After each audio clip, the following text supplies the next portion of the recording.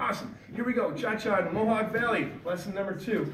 We reviewed the basic, which is a simple matter of coming on counting 1, 2, 3, 4, and 1, 2, 3, or side together side, rock, step, side together side. Doesn't matter. There's a 4 and 1 right there. I'm going to back break on 2, 3, and lead Lily into a crossbody lead. 2, 3. I'm opening up my hip, side together side, and as I switch weight to my right, bam.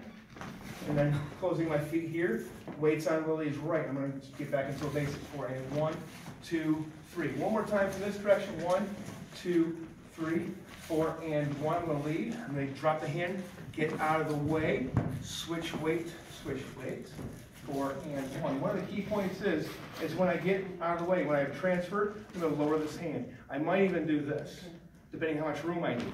I want Lily to travel in a straight line, 4 and 1 right foot. 4 and 1, and as I have her step forward here, and I'm going to close my foot here, back and close. Cool. Thank you for your continued support. Awesome. Argentina.